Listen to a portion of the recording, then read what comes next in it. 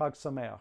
On Pesach, we talk about freedom. We eat the bread of freedom, the matzah. Every bite is something which can bring us closer to fulfilling our potential, to being liberated.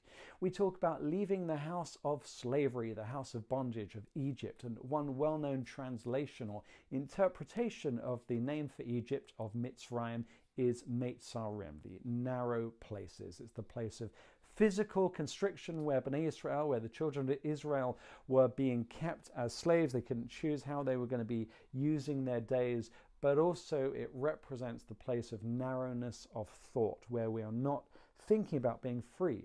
Now, Yisrael, Israel, that's the place we're going to, and Israel is the place of liberation. Later on in the Torah, in the Bible, it talks about how the Jews are kshei oref, a stiff-necked people.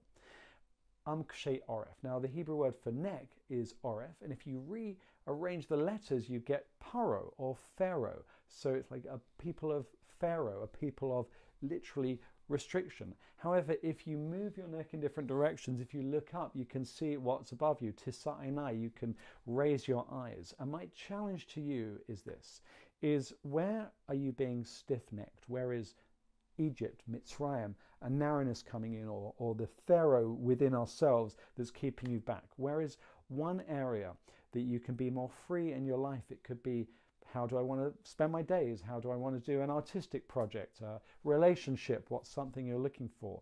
Work-wise or career-wise, what's something you would like to achieve?